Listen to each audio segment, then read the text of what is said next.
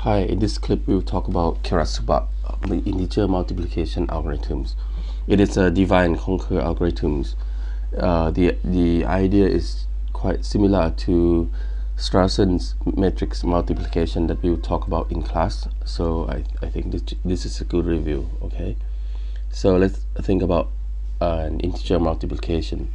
But for the input, we are given two n-bit integers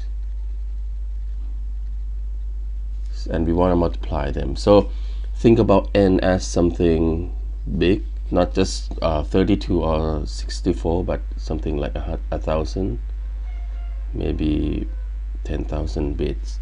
And this is something that you want to do if you want to do crypto, I think. So let's look at a naive method for multiplying integers.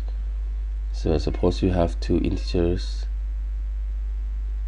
Let's call it a and b, and you want to multiply them. What do you do? Okay, so you basically look at the last bit. If it is 1, then you have one copy of a here, right?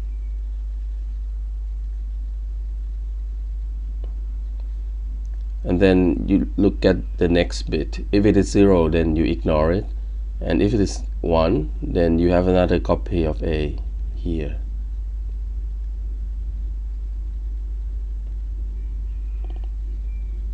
Like that. And you keep on checking bits of b. Suppose you have another one. At this point, you're gonna have another copy of a here,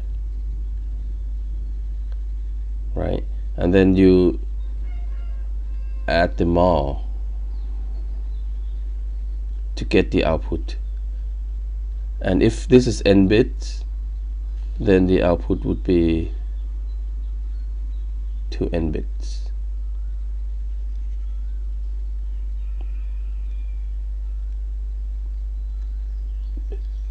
Okay, so let's think about the running time of this algorithm.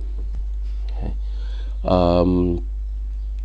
What do you have to do? So you look at all the bits in B. That would take O of n time, and you need to add.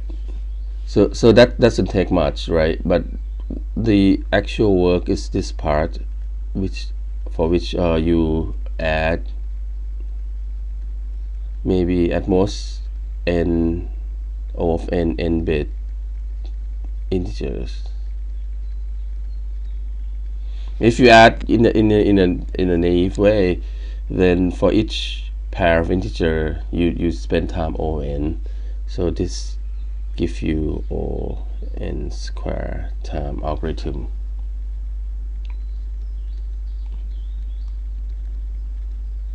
Okay. So now let's try to use divide and conquer to speed up this computation.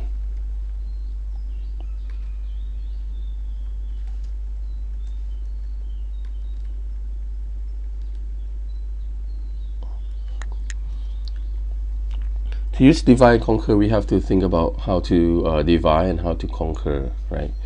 So let's look at the problem again. You have a n bits, and you have b, another n bits.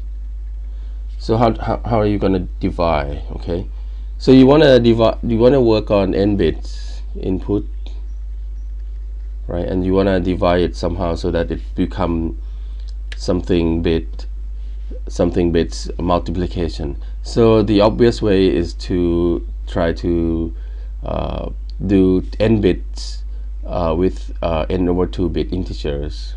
Okay, so we will try to solve this with n over 2 bit integer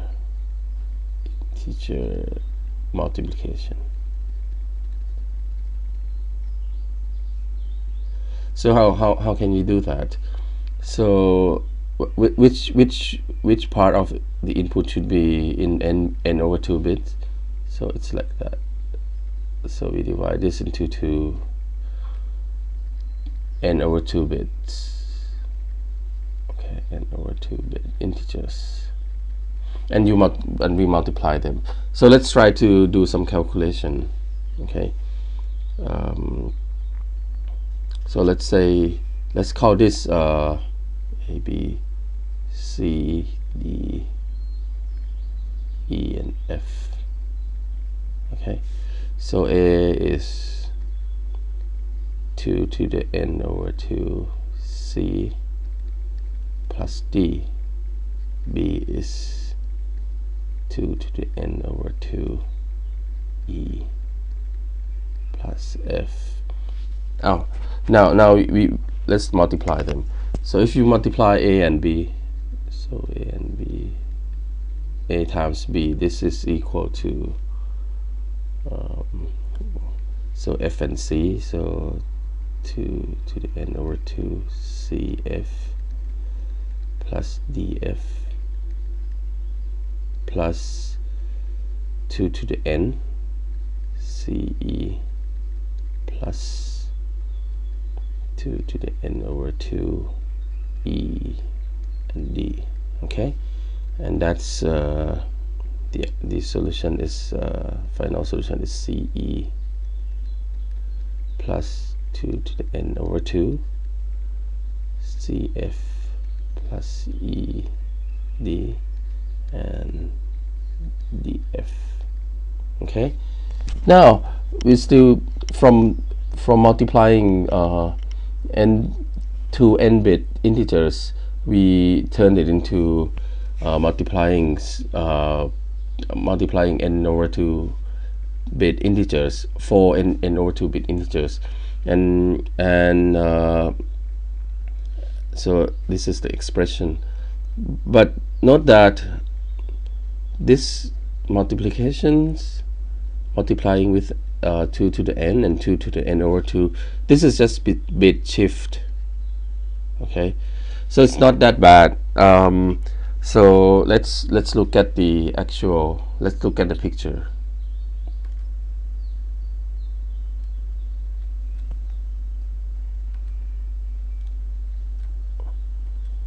So the picture would look like this. So this is C, D, E, F, and the multiplication would be like D and E, right? D and F. Oh.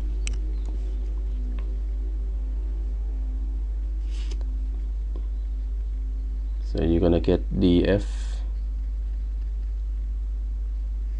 like that, and then you have two of these. This is CF and ED, and finally you're gonna have another, sorry,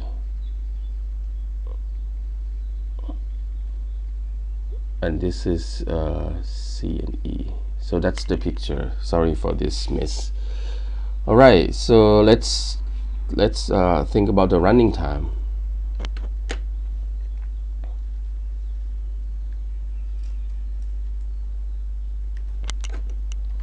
So from this, so we want to multiply A and B, right? And then the algorithm would be so you have A, B, and then you split them, right? You have C, D, E, F, and then you recursively multiply DF, and then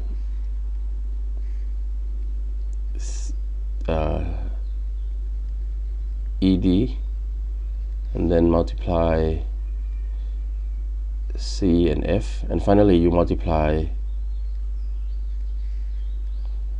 C and E, right? And then you need to add them. So the running time will be from for multiplication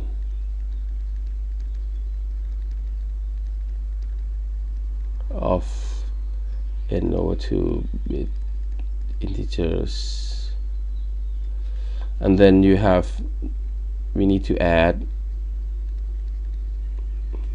for n bit integer. Okay, the first step that you split and do the call that takes O of n, right? And this step take O of n. Okay, but how much time does it take for these 4 multiplications? Okay, now this is a recursive call. Okay, so to analyze the running time, we use the technique that we've done many times. So we would define a variable t. So let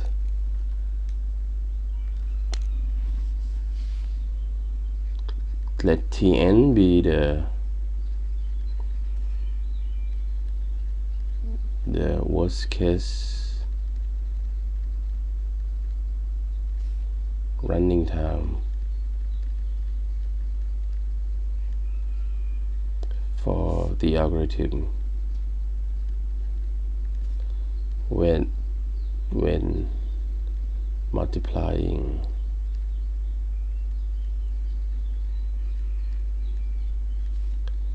n bit integers.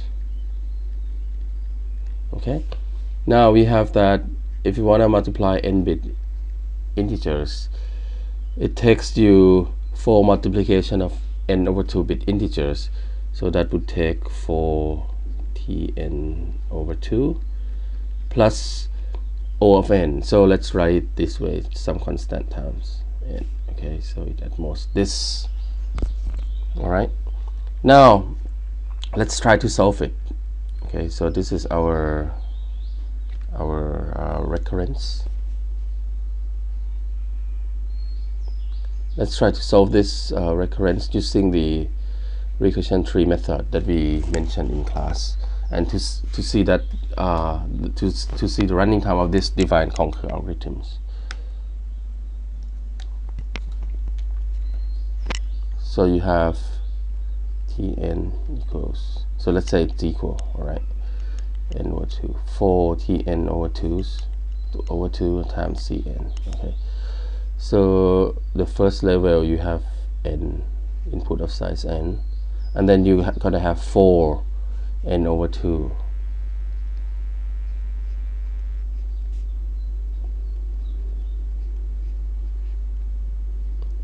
Okay, 4 n over 2.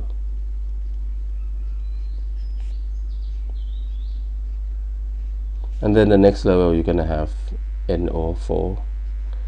For this 4 n over 4. That's a lot. Okay, and this n over 4. I'm not gonna write all this.